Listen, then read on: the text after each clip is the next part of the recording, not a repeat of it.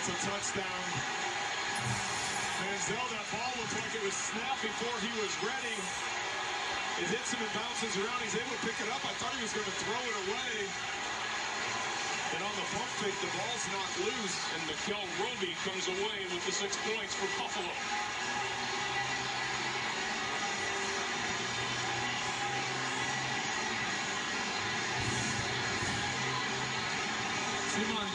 Manziel gives his leg like he wants the snap, but then he looks over to his left at the last second. Right when the ball comes in, he's not ready to catch it. It bounces off, and Kyle Williams is able to make contact there.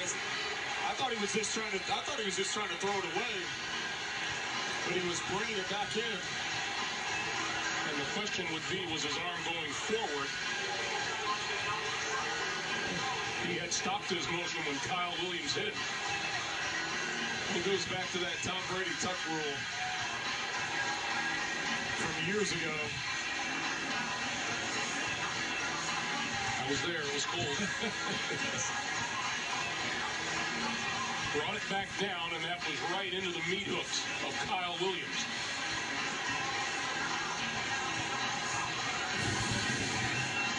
And Manziel comes up with the football in the end zone, and they're taking a look at it.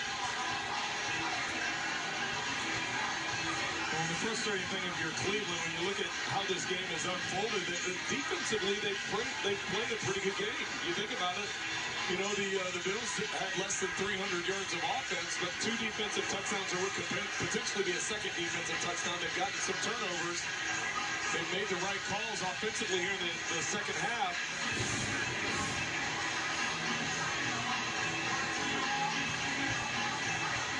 He stops his passing motion, and then Kyle Williams just knocks the ball away from him.